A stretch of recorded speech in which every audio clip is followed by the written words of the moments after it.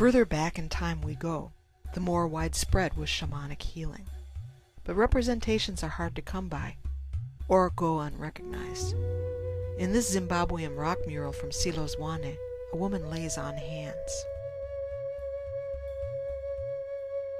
This healing ceremony was painted on rock in the Tadrat Akakus of Libya. Women are chanting and dancing with rattles. In front, a masked woman sits next to a person with distended belly and is shaking a gourd rattle, face painted or wearing a mask.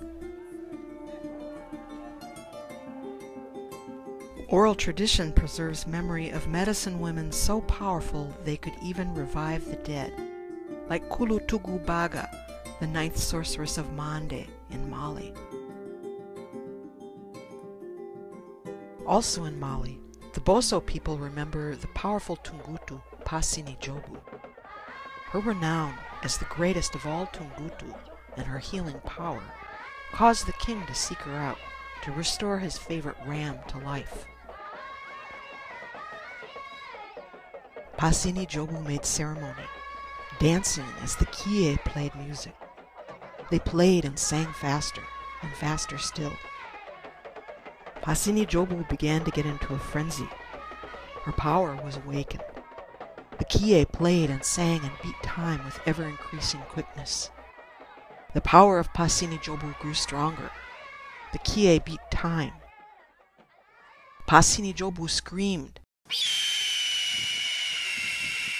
Pasini Jobu rose up. She floated aloft to the clouds. She changed her arms into wings, like the great birds have. Then she slowly sank down over the ram. Pasini Jobu rested over the ram for the space of 6 days. During this time, she covered the ram with her outstretched wings. On the 7th day, she got up. The ram was alive. She had revived it with her wings, as Isis did for Osar. Medea of Colchis also was said to have revived a ram, but by putting it into a cauldron with incantations and herbs of power. Greek accounts emphasize the herbal wisdom of this priestess, her pharmakeia, which also means witchcraft in Greek. Some have her restoring youth and vitality to humans in her cauldron. Ceridwen also made an elixir of immortality in this way, and other Welsh tales speak of cauldrons of regeneration. On the Breton Isle of Senna, 9 priestesses were guardians of a sacred cauldron in which they simmered herbs for a drink of immortality and resurrection. The Gauls made pilgrimage to Senna to consult these oracles and to seek healing. Pomponius Mela described the shamanic powers for which these Galitzene were renowned. To rouse the sea and the wind by their incantations, to turn themselves into whatever animal form they choose, to cure diseases which among others are incurable, to know what is to come and foretell it. In the Kalevala, Ilmatar restores her son to life by recovering his dismembered body and reintegrating it through her powerful incantations.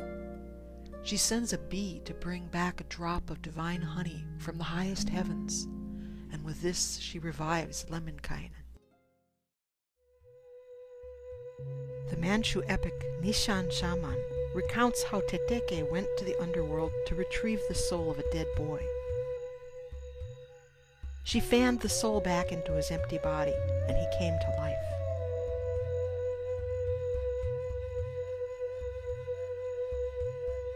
Power to revive the dead was also recounted of the Tibetan Buddhist adept Yeshe Tsogyal.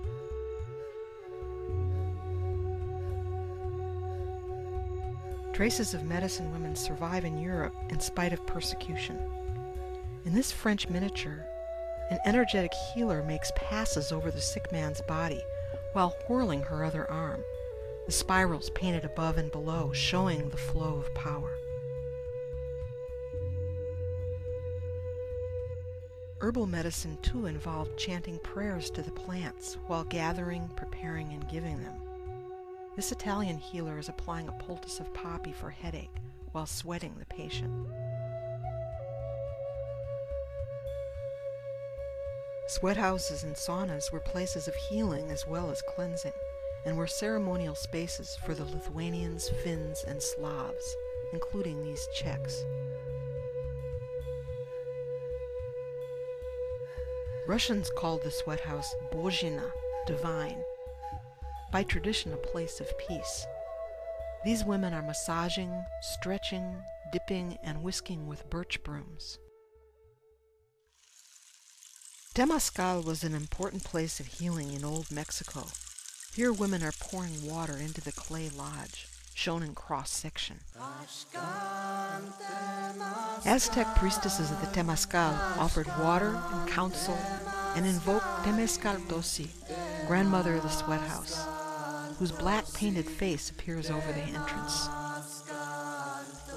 Mother of the gods and us all, whose creative and life-giving power shone in the sweat house, also named the House of Flowers, the place where she sees sacred things, sets to right what has been deranged in human bodies, makes young and tender things growing and strong, and where she aids and cures.